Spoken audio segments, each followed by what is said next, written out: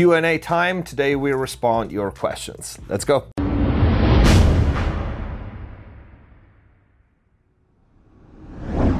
Hello everyone, welcome back to GNOZZI'S TV. Hope you're having a great day. Before we start, please check the info box down below for my mixing courses on Pro Mix Academy, free plugins, special discounts and offers. And of course, if you really want to learn how to mix and master professionally, click the join button down here, become a GNOZZI'S TV member, access the already big and always growing library of full mixing courses, start to finish, mastering courses on many different genres and a lot more. And if you're learning from the videos, please consider using the super thanks down here, the new feature, and support the channel. Let's get to the video. Sound like Lotus. What's your favorite way to increase the perceived loudness without crushing or making a track harsh? Well, there's several tools, and I think I talked about them like very often in my videos. Saturation would be one. What kind of saturation? It depends on the song. You know, sometimes the HG2 is the ticket, sometimes the vintage drive is the ticket, sometimes the Neves is the ticket, sometimes a plugin. Compression.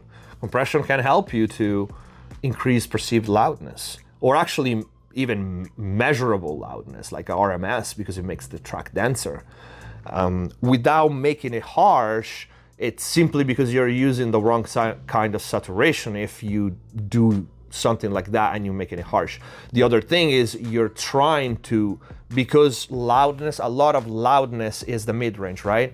When two tracks that measure the same, one has more mid-range energy, we perceive that as louder, even if they measure the exact same level, okay? So a lot of people try to push that mid-range and that mid-top range to try to make it sound louder. And it's a good technique, but that's the byproduct. If you push it too much, it becomes harsh, and it also becomes unlistenable when you actually turn the volume up and listen it loud.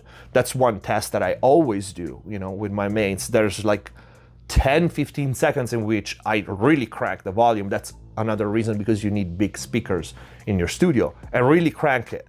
You're done for the day, so you do it at the end of the day usually. You really need to crank it, and here at that moment, if you do this and if you go, damn, that's like, it hurts my ears, then you're out of balance, okay? It should never hurt your brain when you listen to something loud. And at least this is what I think, this is what I consider a good mix. I hope this answered the question. Hands on my neck, hands grip my throat, lift me up,